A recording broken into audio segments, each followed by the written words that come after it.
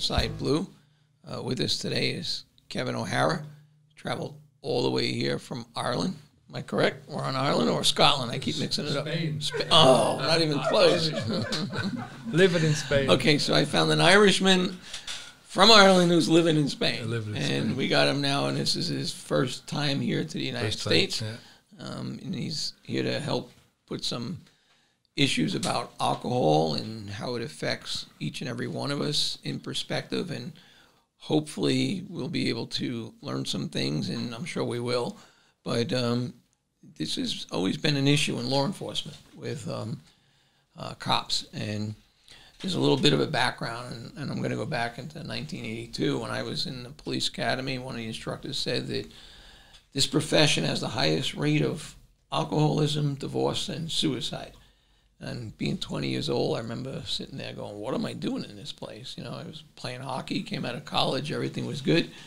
And this was the news that I was told. So I didn't believe it when it was told to me. And what I've learned over the last 38 years that I'm still here was that tidbit of information was 100% correct. Yeah.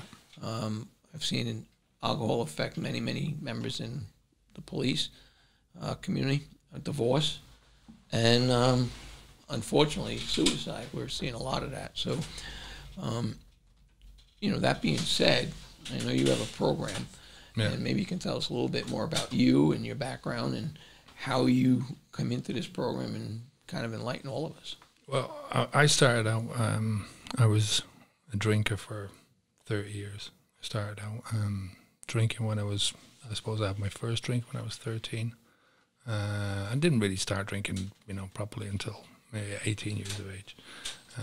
But then, you know, in the total, it was just, I was drinking a lot by the time I got to 45, 46 years of age. And it was, yeah, it got too much. I mean, it was actually at Christmas. We'd moved to Spain, and my son was still back in Ireland. My son came over to visit us. He'd come over a couple of times before. And it was ending up being that he was, you know, as soon as he came over, we were doing the Irish thing of going out and down to the local pub. And we spent the week just drinking. My son's, he's 28, 29 now. So, and that was, you just thought that Christmas was, this is the way it's going to happen now. Every time I see my son, sure, this is going to be our life. So I thought, I can't do that, you know. So that changed my mind about it. And then I stopped drinking and I started making a few videos and putting them up on YouTube, and I got a few responses, and then, you know, making more videos, and, you know, it went on from there. So that was Alcohol Mastery. And that was seven years ago this Christmas. So we've got a program now, Habits Unplugged, that is sort of a culmination of all that, 7 years. So you started doing the videos as really a way to educate people? It was a way of educating myself first, and I wanted to do just do videos to learn how to do the videos. That was one of my biggest motivations for doing it at the beginning. But then it just, because I was putting them on YouTube and I was getting people saying, look, I understand exactly where you're coming from, you know. I mean, it's one of the things that I always get people to do when they stop drinking is make a video of yourself in that first week, and just talking to yourself, talking to your future self. This is who I am now. And then you can look at this in a year's time, or, you know, in my case, 7 years' time, and you see just the difference without alcohol. It's amazing, you know. Wow, that's a pretty good idea, actually. Yeah. So from the time that you realized that, hey, I got to change this, to now, you've obviously helped a lot of people. Yeah. Right? How many, roughly? Personally, one-on-one, probably a couple of hundred one-on-one people, you know, coaching and stuff. But doing videos, thousands. Yeah, with the videos, thousands. Yeah. Going back, you know, you have videos that are out there.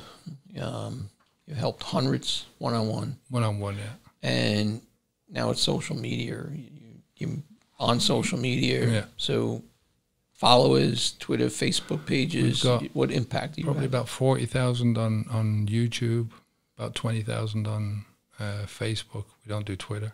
Okay. Because I just don't know how to do that, but that's a different story. I'll show you. It's a good way to get police commissioners. Yeah, but it's. I mean, I love YouTube. I mean, YouTube is one of those things where there's the comment section is just. I mean, that's motivation for me more than anything else. When you hear people that are saying, tell me about some of those comments. Well, people. It starts out with people who are sort of saying, "Look, I really want to do it now." I mean, you get people who are saying, "I've tried this over and over again. I'm going to try this," and then there's people that have said, "You've motivated me to do it now and to stop." And then the ones that I love are the ones that are 6 months into it or a year into it, and they're saying, "Look, man, you've been a really big help to me." I mean, it's one of those things where you have to do it yourself, but you need someone to spark you off. So you're going with videos. Yeah. You're impacting people. But somebody's got to get there first, right? Yeah. You and I were talking earlier, whether it be a gambling problem, drugs, alcohol, the ultimate switch is the individual, right? That's the ultimate person, but there's someone who flips that switch to get them there. Yeah. Or is it just one day you wake up and it can be anything, Right. I mean, for me, like I said, it was my son. Right. That was the thing. Right. I think it's always an internal motivation because you've got the emotional reaction to something outside of yourself, and it can be an emotional reaction that you've got, but it has to be the person wants to do it. I mean, I was saying earlier on, it's you've got one of my biggest questions is how can I help my dad, my brother, my sister, whatever it is, my partner, and it's if they don't want to do it themselves, there's nothing you can do. You can keep the pressure on them, but if they don't want to really stop and go into it, themselves, they're not going to do it. It's like somebody going to the gym. Yeah, I want to lose Same weight. thing. I want to work on something. Yeah. I got to do it myself. Same thing. Public comments. Okay, so here's a couple of public comments. I feel like I'm wearing goggles under the deep sea. I think I'm going to give it another go. Thanks for the support system. Love watching these videos. I think they're the only thing that's stopping me from cracking up as my leg is completely screwed up from a fall. I had so many operations 7 days ago. So these are the types of one-on-ones that you're getting back from people. Yeah. I think a lot of it is, I mean, with these videos, I'm out walking and it's a very rural, pastoral, very quiet, so there's no distractions. It's up in the mountains and it's showing the opposite side of, I mean, when I was drinking, there was no, I mean, every so often I go out walking, but now, when I stopped drinking, actually, it was one of the things that I did 2 or 3 hours a day, just to get my head away from thinking about alcohol. It's an important thing at the beginning that you're focusing your mind away from what you're missing. You're focusing your mind forwards instead of backwards. So what you're doing is changing behavior.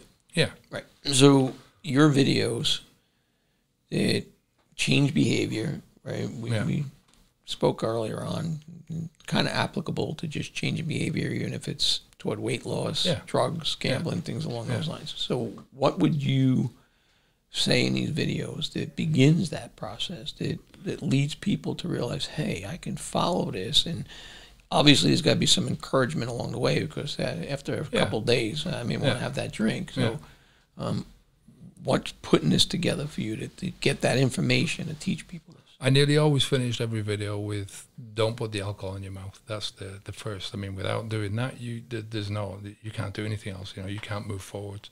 But once you have that basis, that solid foundation of giving your body the break from the alcohol, then your mind, you can think about, what you want to go. But it's always, for me, it's always about focusing on your own future and what you can do, because everyone wants to do something, and it's without putting the alcohol in, you're opening your mind to, for the first 30 days or 60 days, you're coping with life without alcohol. So you're coping with, if you're going out, for me, it was coming home from work and sitting down on the couch and opening my few tins of beers and stuff, and that was my trigger every night. So as I said, I used to go out walking then, so it'd be an hour and a half in the morning, and then in the evening I'd be going out for another hour and a half, and just walking away. And it just went to that stage where if you can go 5 days, 10 days, and get to that 30 days or get to the 60 days. It just makes a big difference in yourself. See, the motivation was your son, which is probably no greater motivation than your own child, right? Yeah. So your motivation is, I'm not going to do this. Yeah. I'm going to live this life with my son and teach this to him. And some way you pull yourself back and you fill that time frame with, instead of me sitting here opening up a can of beer, I'm going to go take a walk. Yeah. And that was the beginning for you. Yeah, it's the coping. I mean, it's once you get to that, it's, if you think about it like,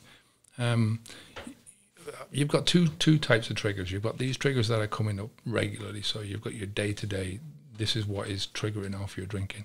And then you've got triggers that are maybe happen once a year, like the holiday season or your birthday or, there's whatever, a wedding anniversary. Or, these kind of things don't come up every so often.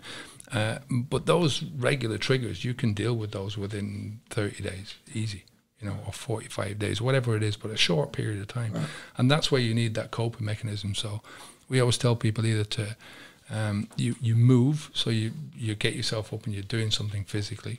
You're changing your mindset so that you're thinking about something Seeing else. Something else, doing something else, right? And you're changing your environment as well, because if you're sat in the same spot and you're trying to do the same things that you always do, those triggers are going to keep popping up. Whereas if you get yourself out of there, you're forming new triggers. I mean, that's, as I say in the beginning, that's what it's all about, is coping.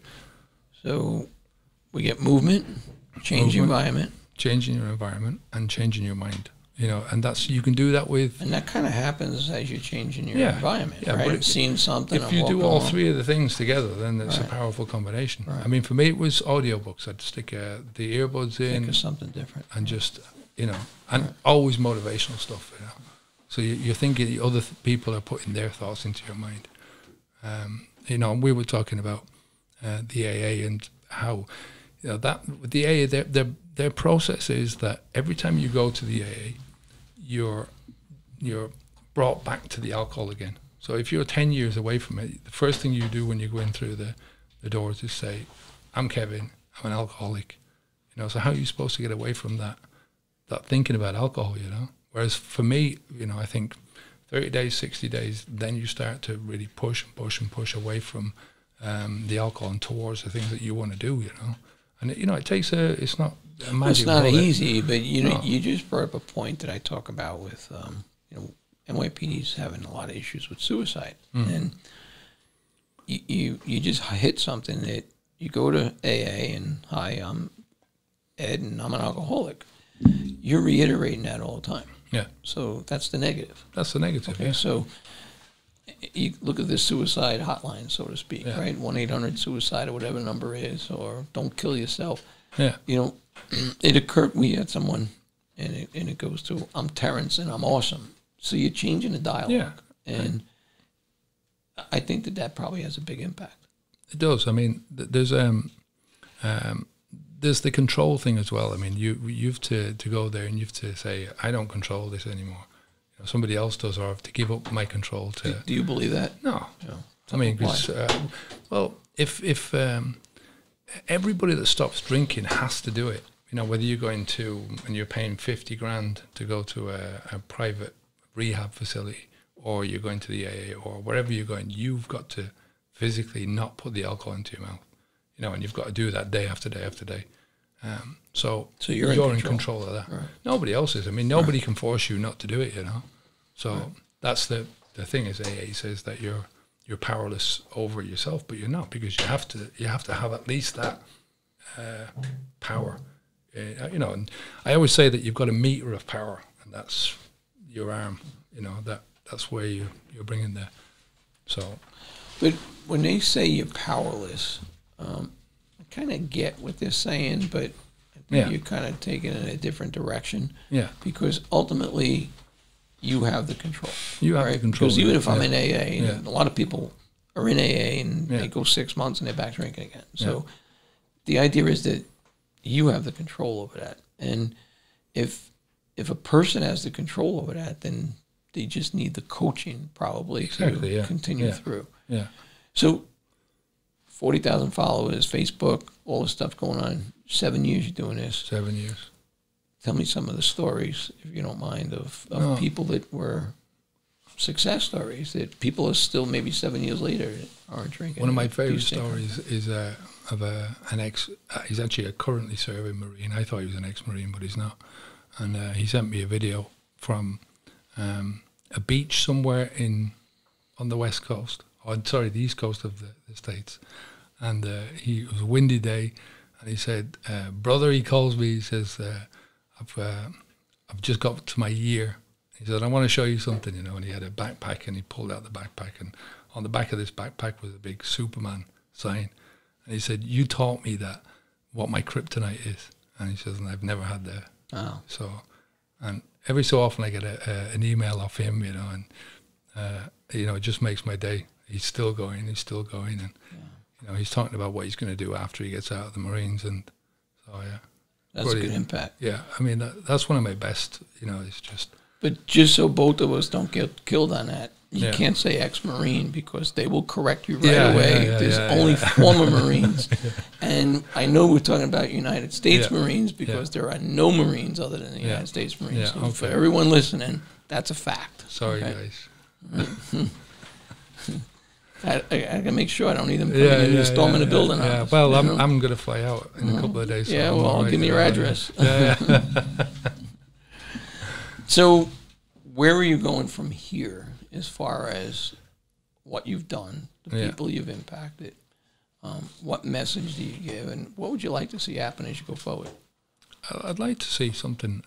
I mean, my thing would be to help more young people not even get into the habit in the first place, because I think it's for me it's a massive gateway drug. You know, they talk about other drugs being gateway drugs, point. But this is something that, you know, you're born into it. You know, and I'm not saying you're born into drinking, but you have the you wetting the baby's head sort of thing with alcohol, and all throughout your years, it's something which is woven into your lifestyle, even if it's not. It's socially accepted. Yeah, you know, even if it's not in your own home, you see it everywhere. You know, and you see it on TV programs, on movies, in billboards, it's in the supermarkets, and you can't avoid it.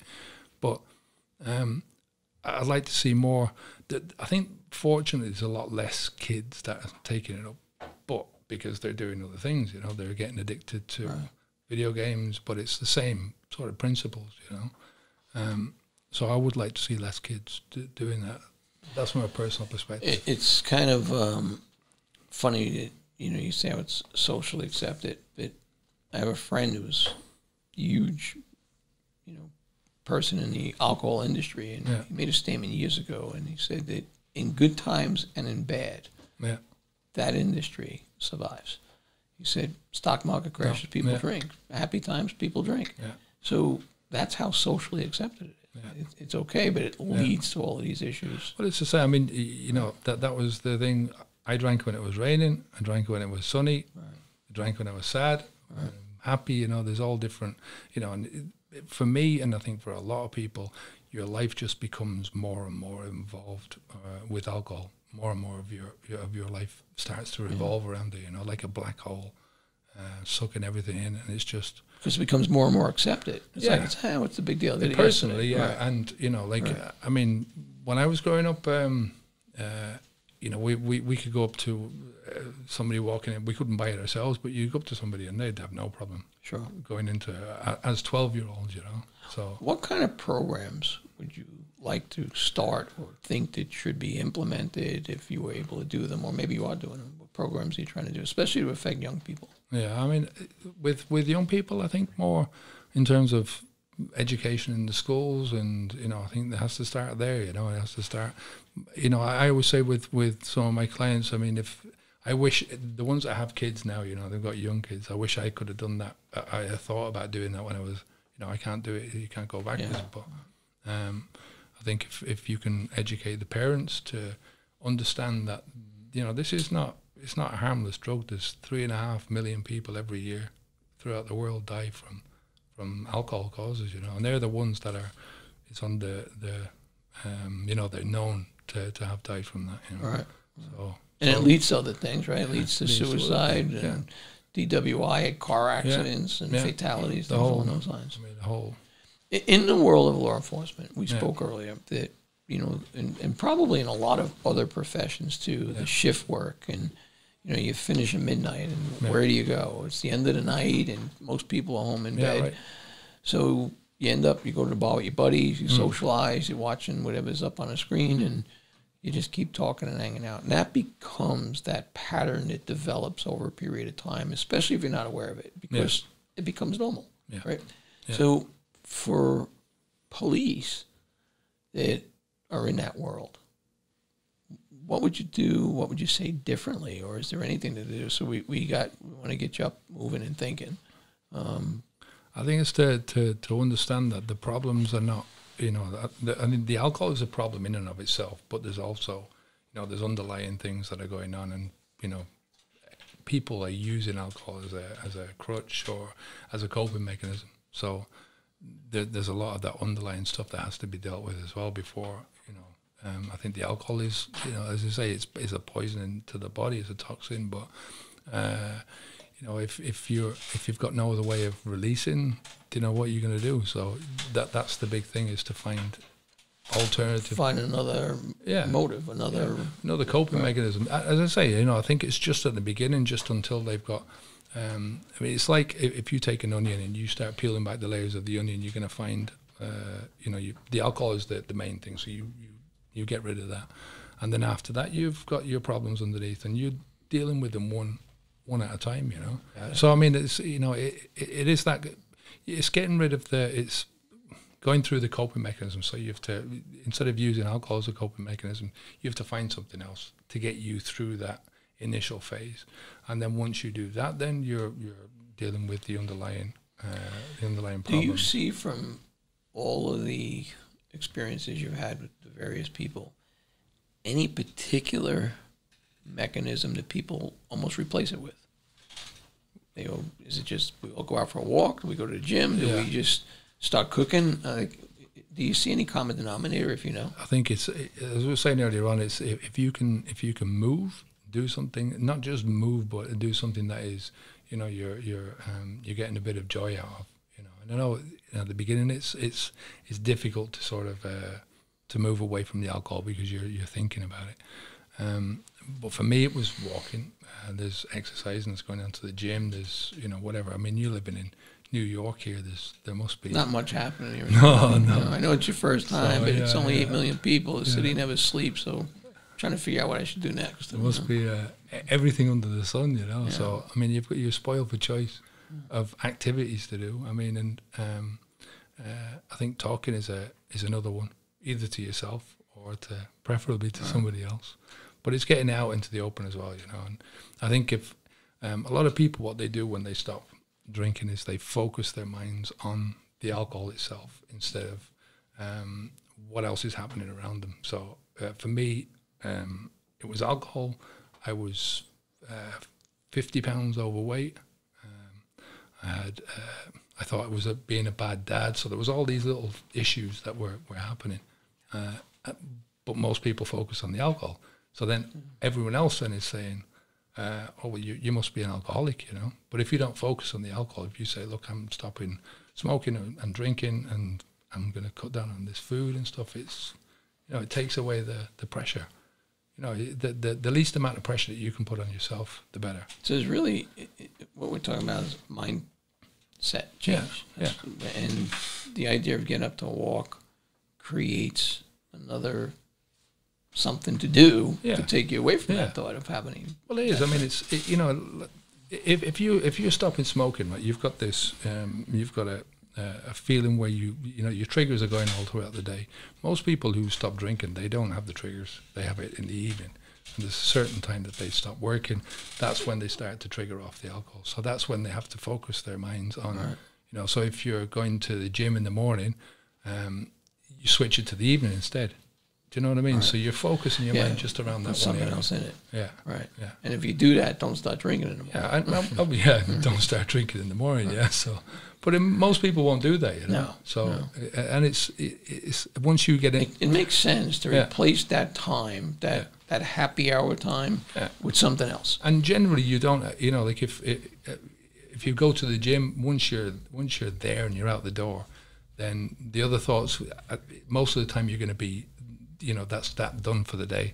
So your triggers are not going to come back when you've come back from the gym. Yeah, time is different. Yeah. It's later at night. Yeah, your mind is different as well. You've got some endorphins going on. You've plenty of oxygen going through your body, and your mind is changed. So there's all these little sequences. And you remove your routine. Yeah, that's been broken. That's it, and that's what it's all about: is trigger, behavior, and the reward.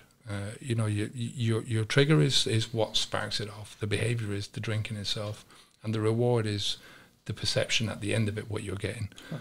And for a lot of people, it's forgetting about stuff. It's relaxation. It's stress relief, or whatever they're using it for. But they're not really. There's a lot better stuff out there to do to maybe not to forget, but to relax and to. How big of a role? And I know it plays a role, but how big of a role does alcohol play in relation to people who commit suicide?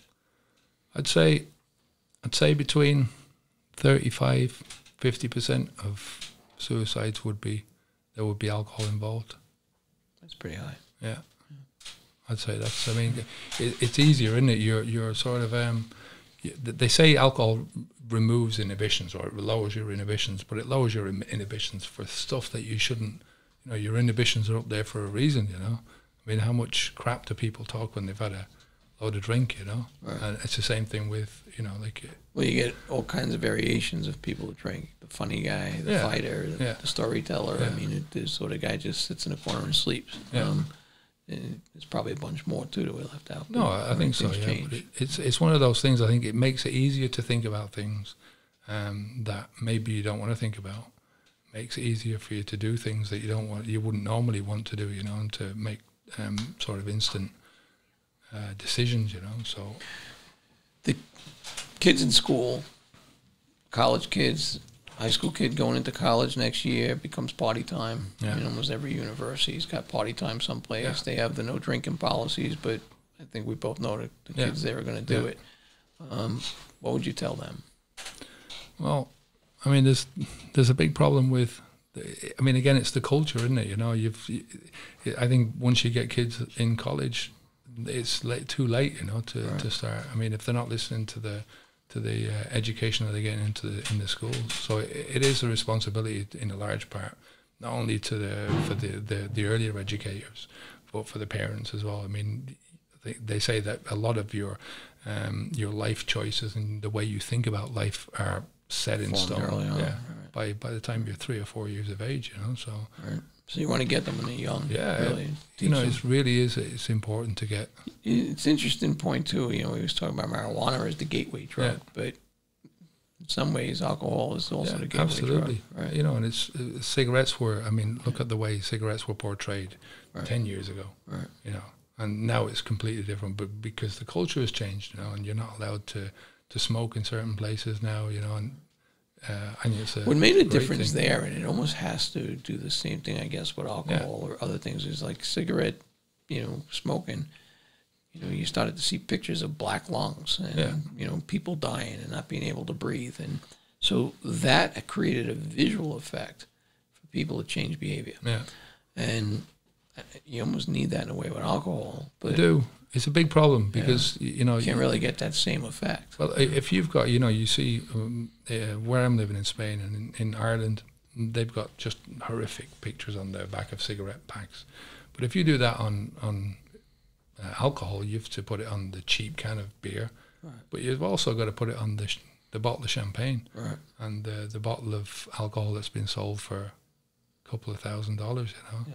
And that's where your problems start, So there's a lot of pushback from the alcohol industry.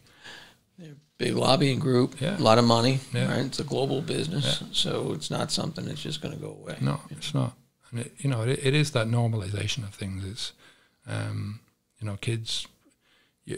You've also got this thing where you've got alcohol is treated as one entity in a house, and so you're teaching the kids about heroin and coke and all these other drugs. But alcohol is accepted. It's acceptable. It's accepted. So you're setting up your kids for this real interior conflict that they've got, Mm-hmm. So they just think it's a normal part of everyday life. It it's a hidden secret when you Yeah. think about it. It's accepted Yeah. because it's socially accepted. Yeah. And it's not illegal. Yeah. And kids do it. And it's only when you actually stop and you go, right, that's it, I'm not having it anymore. Right. That's when you're considered to have a problem with alcohol then, you know. Right. People will turn around to you and say, oh, I remember sitting there with people and say, do you want a glass of wine? And I say, no. Oh, why? You know, you what's wrong with you? Yeah. Yeah. Oh, sorry for you, you know, that kind of thing, you know, whereas, you know, it's when you because stop, you're outside the norm. Yeah. You're outside the norm, so you must have a problem. When you're outside, you're looking in, then you start to see, Right. you know, the not the addiction, but the dependence, you know. I mean, I don't really like that. I mean, there's a lot of people who are addicted or at that high level, people who are getting up in the morning, they're drinking. But, you know, normal people who are... But it starts... Yeah. It starts at the very lowest level that leads to the highest level. And you see people and, you know, they'll have... they won't go out without a glass of wine with their dinner, for instance. And that's a form of dependence, you know. Right. So, you know, but it's just one of those things. Today you see kids going out, they're going to go to a club or go to a bar, and they'll go to someone's house, and they'll have drinks there before they go out, because it's costly when they go out. And I'm like, who does warm-up drinks? But that's what people do, and they do it because it's now accepted. It's the culture. It's grown into that kind of a culture, isn't it? So we really got to just work toward a culture change. And I know that in this country they're making more of a move toward fitness. They're trying anyway. It's kind of slow moving, but they're trying to get people more aware about being in shape and fitness. And I remember from the days of coaching hockey, they talked in the training that I think it takes 3 days to get alcohol out of your system before you can get back into into a training mode. So you know, people kind of need to know that. You can be out all night drinking tonight, but tomorrow it's going to impact the way you go to work. And then, you know, that they don't really know how long alcohol stays in your brain, you know. It's one of the few things that can pass. It passes directly through the blood-brain barrier, you know, and gets straight into your brain. And, you know, even when it can't be detected, let's say with a blood test, you know, what's the long-term effect on your, on all your neurons and, you know, everything that's working upstairs, you don't know. And it's, you know, it's an accumulative effect that just keeps piling up over the years, you know, and it just affects your life in so many different ways.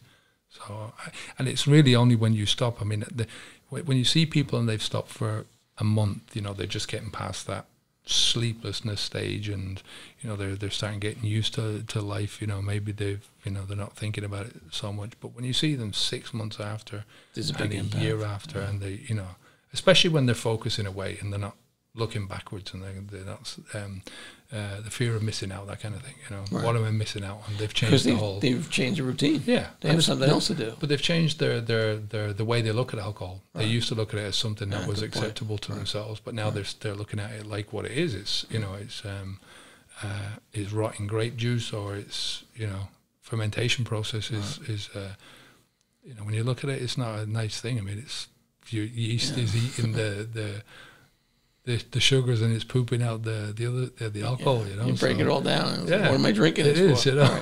Right. You know, when you look at the drunkenness, you know, and you get a buzz. I mean, what's actually going on in your body? Well, that's what I never understood, is what's the benefit of drinking all night to wake up tomorrow and not be able to function? Yeah, I just never understood that. You know? My partner Esther, she's just stopped, but she never had a big problem with alcohol. She, I mean, I've been with her now for, I think it's 10 years. Yeah, we'll say around that, you know. It's been such a joy that you just can't keep track of time. Yeah, it's been such a real joy. Trying to help you out. Yeah, sorry, and but she's, in all the time that I've known her, I've seen her drunk once. But she's the same. She doesn't understand, but she still gets that from that perspective, that it's, you know, she feels better now that she hasn't been drinking, you know. And people do. They just don't realize that. They just don't realize it, because I mean, you know, if you're doing something consistently, you get into that state where you don't know what's outside of that. Then, you know, your whole life starts to, as I say, revolve around. It becomes your routine. You fall into it, and it's accepted, and it's normal, and that's what people do. I mean, there's bars everywhere, you know. So the money aspects of things, you don't notice the money. That's, you know, you really notice that. That's one of the first things that people notice, that they're saving money. Saving money. But I mean, for me, it was it was not only the money that you're spending, it's the money that you're spending on the crap that you're buying when you're drunk. Right. You know, the food, and you're putting on the weight. Yeah, the impact to health. Yeah, the opportunity cost. You know, there's massive opportunity costs that because your brain has gotten to that stage where, you know, 4 or 5 days later you're still going through the, you know, and most drinkers don't go to that stage. They it's maybe a day, 2 days, and then they top themselves up. You know, so they never get to that stage of 4 or 5 days without it. But you know, the opportunity cost for me, it was only when I stopped that I started to really improve. Pay attention. Everything. Yeah, and you see what the opportunities start to come towards you, but you notice them more, you know, if you get what I mean. Sure. Yeah. Yeah, because you're able to notice them. Yeah, you're able to notice you see the difference by not being clouded into the world that you were in. Yeah, yeah. Well, that's what I mean. It's like having a fog over your brain, you know, like a blanket over your mind all those years. And all of a sudden you've lifted it off. And it doesn't, like I say, it takes a while before you get to that stage where you're like, oh, what's this, you know? In some ways, this almost sounds easy to do, right? Change thinking, get up, move. But it's not that easy for the person that's in it. Even for the person that wants to change. No, it's not. They have that desire for the alcohol. Yeah. So that's a pretty rough struggle for a person. It's simple. That's what I always say. It's, you know, to not drink is you do one thing, you don't put the alcohol in it. Right. That's a simple thing, you know. You know, when it's the same with smoking, you just don't put the cigarette in. With eating, it's a different sort of a thing. You know, there's a lot of different aspects to what you're going to eat, what you're not going to eat. You know, what times you're going to eat, how much you're going to eat. So there's a lot more. It's a lot more complicated. But with alcohol, it's, you know, it's a simple sort of a thing, you know. But from police, you know, cops, they use alcohol to decompress in some ways. But I think it gets hidden behind the social aspect of it. Like, we're done work. Yeah. Let's go to a bar. What are you going to do? Let's have a drink. I'm going to sit in traffic. Or, you know, what am I going home for? Everybody's asleep. That type of thing. And even if people do the midnights, you know, you're finishing at midnight, 8 a.m. And I remember days where you go to the bar at 8 a.m., 8:30 in the morning. Yeah. And that becomes a different routine, a different method. And in some ways, they decompress that way. I have 2 beers before I hit the road, that type of thing. Yeah. And I guess the big push is you got to get them to realize to do something different. Yeah. And for the person who is kind of struggling with, I keep thinking about having that drink, it's going to be a lot harder. Yeah. To get that. Yeah, I think so. I mean, it's the association with the decompressing and the socialization with the alcohol. Right. You know, once you take the alcohol out, the people notice the difference because they're missing something. But that's not the reason for it. Hung out with your friends in a bar and didn't have a drink. Yeah. It feels different. Yeah, but if you do that for a month, it becomes routine. And you're not drinking, it becomes routine then. So yeah, you're not. Right. You know.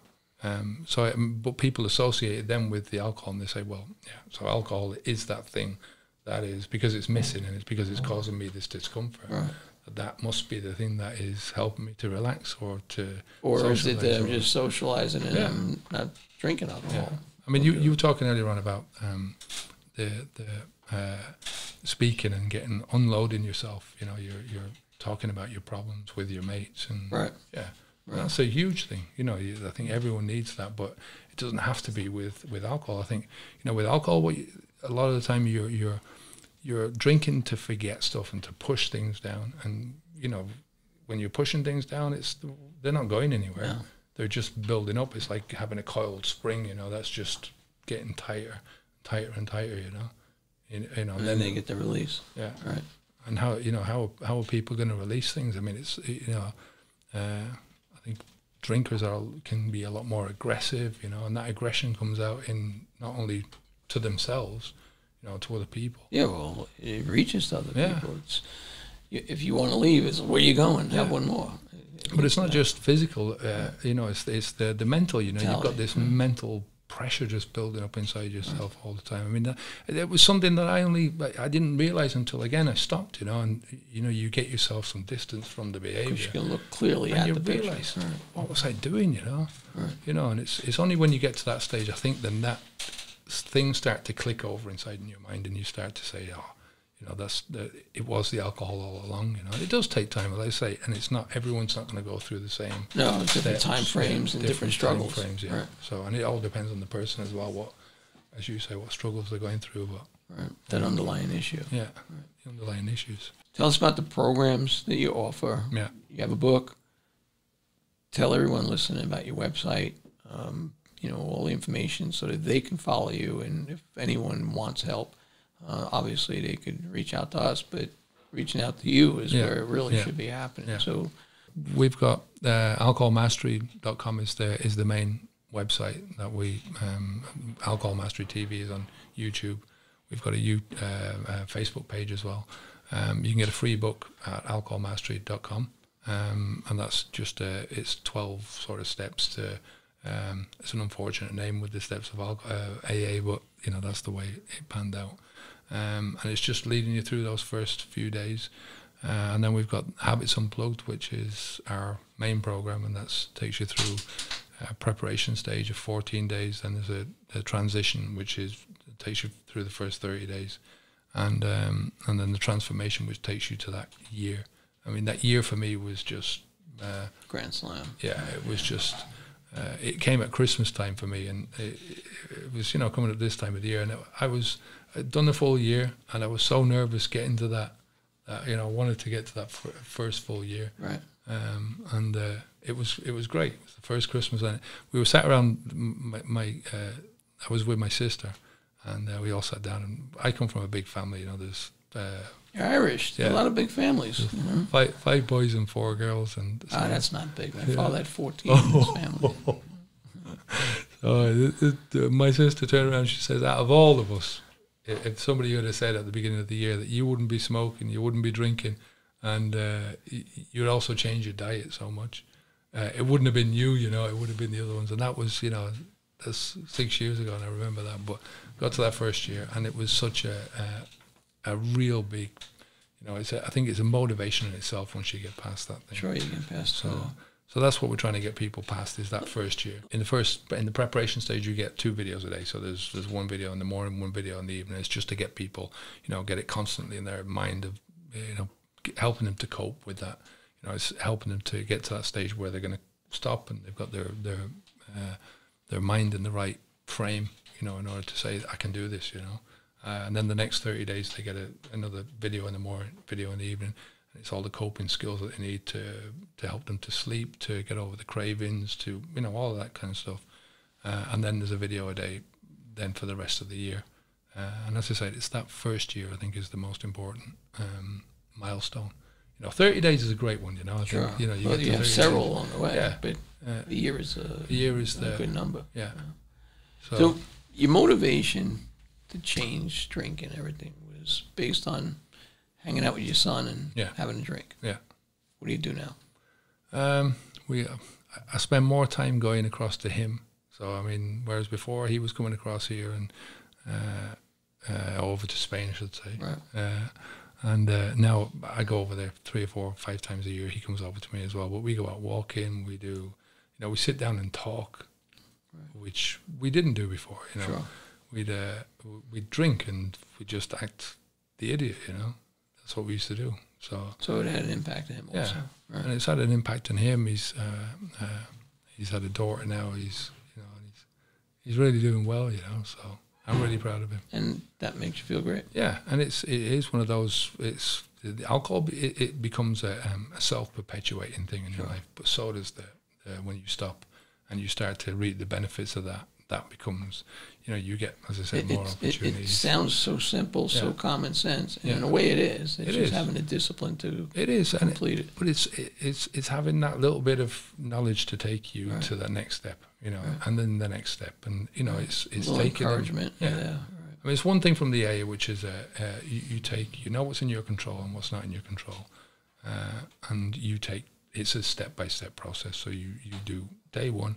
Then you go to day 2 and you don't put the alcohol in, and you think every day about what you can, you know, that's what the program is about, is trying to get you to change your frame of mind, not only about the alcohol, but about so many different aspects of your life that have led you into that drinking in the first place, you know, or to that stage where your alcohol has become such a core part of who you are, you know, and to sort of pull that apart bit by bit by bit, you know. Like I say, everyone's different, but there's something in there for everyone.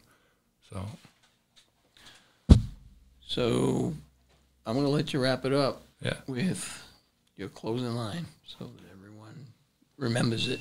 Yeah. It's all yours. So take care of yourselves, and I'll speak to you again soon. Keep the alcohol out of your mouth. Onwards and upwards. Take care. Thank you. Thanks a lot, Ed.